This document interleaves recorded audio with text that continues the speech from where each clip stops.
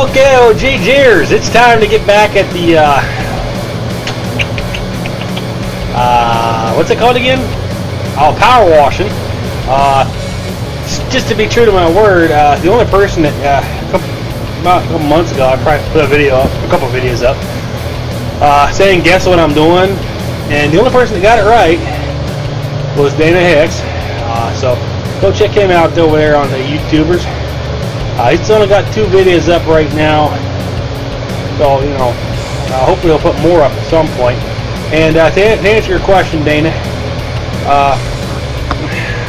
I do have a drain in the basement. However, it is on the opposite side of the basement. We'll show you here. It's just nothing but just a filthy mess. Needs cleaned out.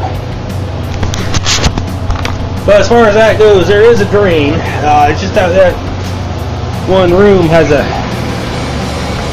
wooden block underneath the door, or even, you know, in between the 2 rooms, so you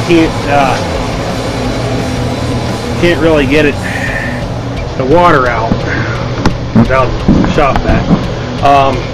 The other room is kind of slanted towards the southwest corner, so it's kind of not the direction of the drain either. So you know, those 2 rooms definitely need the shop vac. This room I shouldn't need the shop vac. This is the big room, the main room of the basement. It's a filthy mess. I got all kinds of junk in my way.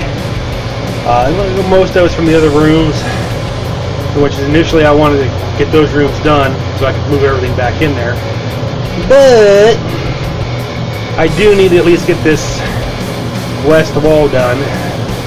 That way I'm not blasting water back into those 2 rooms. So I need to get this west wall done and then the north wall done over by the furnace. That's close to the rooms. So once I get those done, I should be able to start on those 2 rooms to hopefully get those rooms done a little bit better. Finished or whatever. Not really finished, but at least I can move forward on them. So you know, we're just going to get back over here to power washing this. You know, this wall is mostly paint. There's a pretty big spot where we got a lot of the paint off, so it is what it is.